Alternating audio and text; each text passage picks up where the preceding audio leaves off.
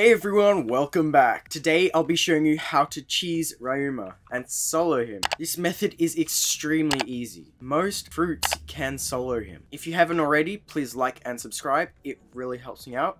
Thank you to Prez Ken for showing me how to do this method. Let's get straight into the video. Alright, so the requirements for soloing Ryuma are, well, first of all being in the second C and going to Thriller Bark. The next requirement you will need is observation haki.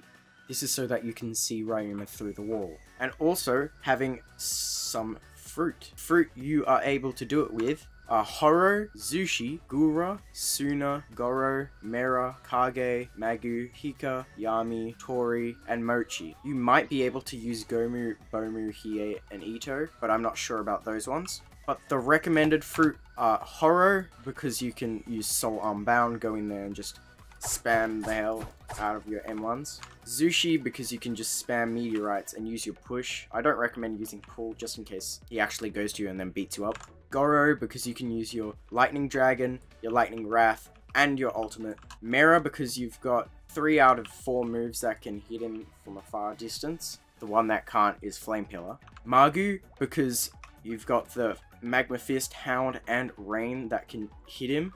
And Pika, because you got the Light Ray, the Light Kick, and your ult. So, right now, I will show you how to solo him. Turn on your haki just in case. You go over to these boxes right here, jump up there, and you hit him. Oh. Then you look straight into the box, and eventually, there we go. He teleported himself in, and once he's in the box, keep using Geppo, because as you can see, he's blocking. The moment you stop Geppoing is when he can teleport to you, like that. So, instead of doing that, you're going to want to go back to the boxes, hit him, stand like this,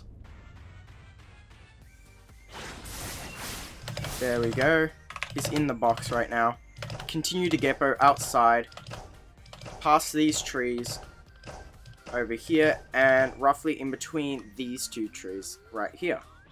You can use your observation, if you have observation, to see where he is. He would be in between these 2 windows.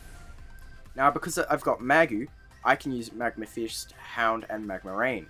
But when I use it, as you can see, he blocks. So a way to make sure he doesn't block is to either Geppo, or if you've got Rokushiki, you can just press Q and do your Soru on the spot and he will block. As you can see, when I Geppo, he blocks, and when I get down, he unblocks and can't block for another couple seconds. So you can just do that, make him block. As you can see, I didn't wait till he stopped blocking, so that one got blocked. He blocked, unblocked, then I'll use my move. He's blocking, unblocked, so I'll use my move.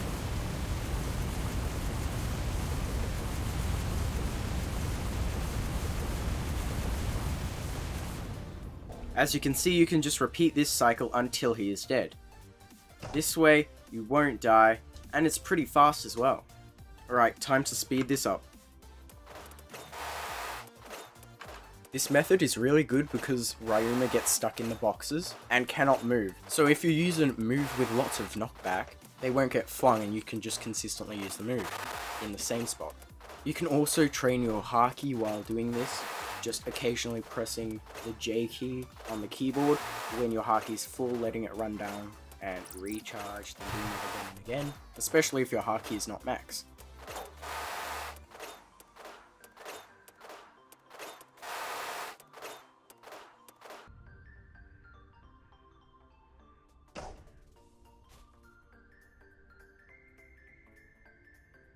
Bruh, of course, Furry had to reboot the servers for an update while I was recording. But you could have seen that I got him very low just before it started rebooting. This is a very viable strategy. If you enjoyed or found this video helpful, please like, subscribe, and hit the notification bell to get notified when I make a new video. Thanks for watching, and see you all next time.